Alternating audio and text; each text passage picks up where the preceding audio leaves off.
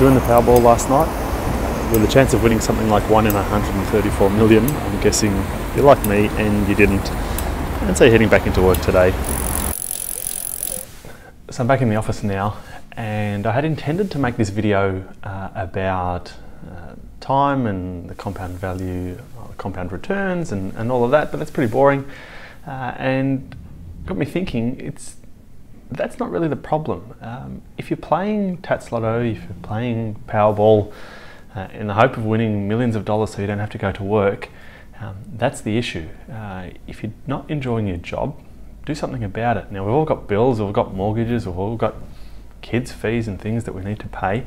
So I can appreciate you might need to do something that might be a little bit boring for you to earn some money to pay the bills, but that doesn't mean you can't start working on something on the side. Start building up something on the side that you really enjoy, that you're passionate about. Over time, that will flourish into something, and then eventually you can quit the boring job to do something that you actually enjoy.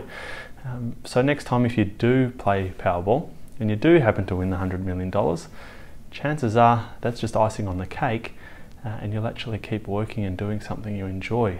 Certainly I know if I won a whole lot of money playing Powerball, I'd still show up to work. I enjoy what I do, and to think of sitting at home with nothing to do for the next 30 or 40 or 50 years actually scares me, even if I did have a whole lot of money in the bank. So yeah, don't worry so much about the compounding, the time value of money and what you're wasting on the Powerball. Maybe worry about why you're trying to win the money in the first place.